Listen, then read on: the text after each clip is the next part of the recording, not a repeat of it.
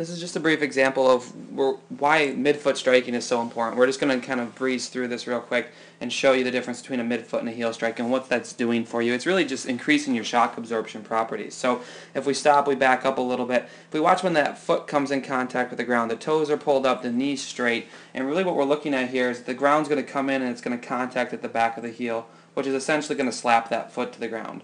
Now what happens here is you have the front of the shin that's really controlling that. That's where a lot of your shin splints come from. But if we look at the overall ground force and what that's doing to you is it's pretty much just driving you backwards. Look at how that arrow is tipping backwards. So really what we're trying to do is we're trying to initiate better shock absorption through our body, and when we land on our heel, we're just pretty much crashing into the heel, and then that whole force is just driving up into the knee, into the hip.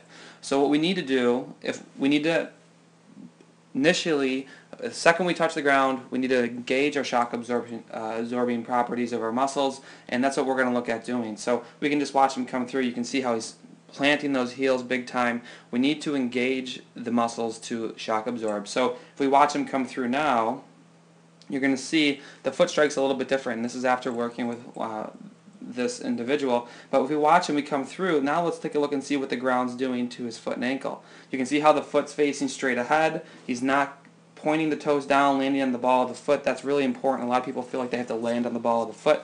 But as he comes in contact with the ground, you can see his contact point now is in front of that ankle joint. So really, the foot's getting pushed up, which means that the calf is going to turn on. You think about the shock absorption properties, or not the shock absorption, but the strength of the calf versus the front of the shin. The calf is much stronger than the front of the shin. So the second we touch the ground, we're going to be catching all of our weight with that. The other thing we're looking at here is look at how bent his knee is.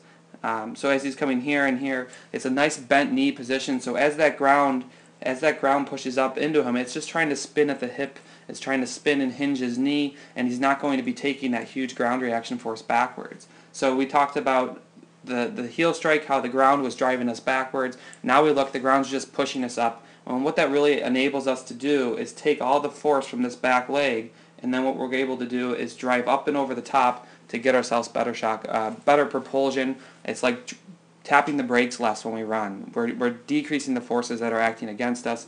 So this is just an example of why midfoot striking is so important, because it allows us to engage our shock absorption properties that are natural in our body, and it decreases the braking forces of when we're running.